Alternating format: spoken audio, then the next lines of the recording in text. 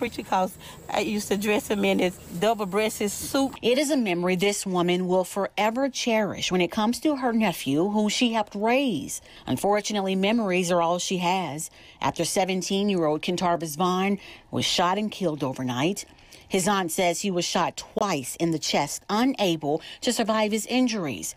She learned some of the disturbing details in an unexpected phone call overnight. His real biological mom called me and told me to go see about. Said she just got a phone call saying he had been shot. She instantly started checking hospitals. So I went around trying to find her. We was at the Regency Warren. We was at LeBonnet. No Kentarvis came. Her phone started ringing yet again. Got a call, said he was downtown in a car. Detectives telling us it's here at Union Avenue and B.B. King Boulevard where he was pronounced dead. But as it turns out, police say the Hamilton High senior was actually shot several miles away at or near East Olive Avenue.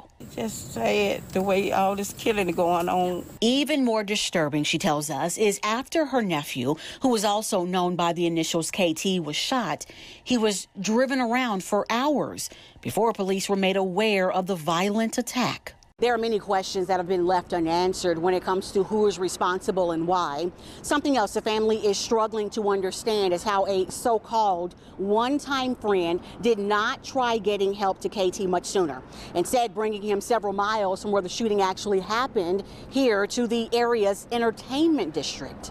They don't deserve the way they're going, leaving here. They don't deserve it. The family is only left with memories, some years ago, others dating back just a few days. He called me the other day. He said, TT, do you got $10 so I can go to the Jamboree?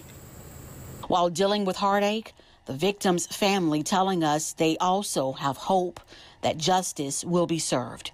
Reporting in South Memphis, Jarita Patterson, WREG, News Channel 3.